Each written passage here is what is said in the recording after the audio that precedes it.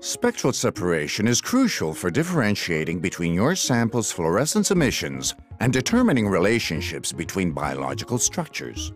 Unfortunately, traditional methods are inefficient and result in high loss of emission signal.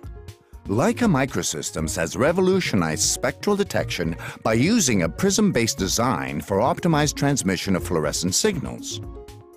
When a sample emits fluorescence, the emission passes through a prism that achieves a single spectral dispersion path with 95% transmission efficiency across the spectral range.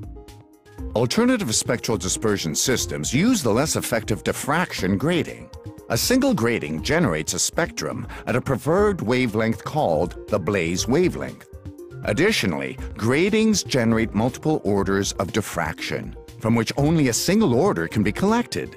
In an attempt to overcome the grating's inefficiencies, a light recycler can redirect the non-separated portion of the signal back to the grating, but with diminishing returns on the signal improvement. Further complicating diffraction grating efficiency is that it is polarization dependent.